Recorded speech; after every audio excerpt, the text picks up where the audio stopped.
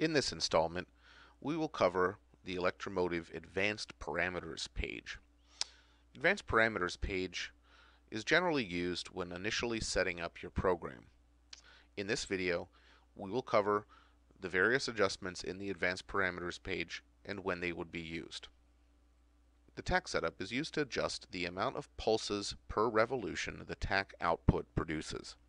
Generally, the default setting will be adequate, but in some cases, such as V8 engines that use dual distributors like Ferraris, may require the Tach output to be set up as a 4-cylinder Tach instead of an 8-cylinder Tach as the default setting would be. As you can see in this 8-cylinder program, we have the Tach output set to 4 pulses. This is normal for an 8-cylinder engine, but for a Ferrari, the output should be changed to 2 pulses. Also, the Tach output allows you to adjust the output to accommodate a Tach that may not have been designed for use with your engine. For example, if you have a 4-cylinder engine, yet you're trying to use an 8-cylinder Tach, you can change the output pulses from 2 to 4 in your 4-cylinder program and use the 8-cylinder Tach. The next setting is Invert Tach output. The Tach output is a 12-volt square wave pattern, which means that it produces a 12-volt and then a ground and then a 12-volt and then a ground as a signal. Inverting the output changes the polarity, so that when it would normally produce a voltage signal, it would produce a ground signal and vice versa. Some tachometers benefit from an inverted Tach output. If when you have your unit connected and running, the tachometer works but seems to fall out at a particular RPM, try the inverted Tach output to see if that resolves the problem. The next option is the sensor type. The Electromotive systems can use either a magnetic or Hall effect sensor for their crank input. Make sure this field is set to the type of sensor that you're using. Cam sensors should be Hall effect and cannot be adjusted.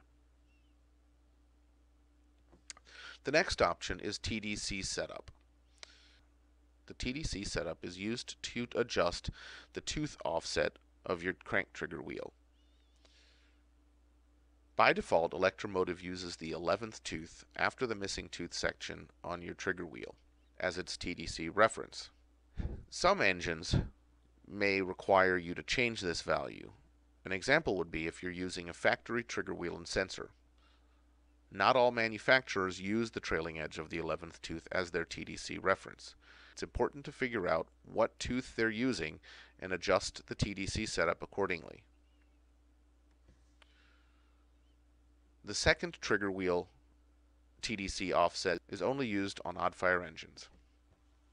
The mechanical offset value is used to correct discrepancies between the Tdc setup and offset in the trigger wheel that may be there due to a slight misalignment of the trigger wheel or an intentional misalignment of the trigger wheel. For example, if your Tdc setup is on 11, but during installation you may have ended up on the leading edge of the 12th tooth, this would create a 3-degree advance and would need to be compensated for so that your ignition advance values in your ignition advance table are correct. If you're 3 degrees advanced on your trigger wheel, you would enter a value of 3 in your mechanical offset. If during the installation you ended up on the leading edge of the 11th tooth, your ignition advance would be retarded by 3 degrees. In this case, you would enter a -3. The best way to determine what, if any, mechanical advance or retard exists in the engine would be to leave the mechanical offset at 0, start the engine, and with a timing light, compare the actual timing of the engine to the programmed timing in your advance table.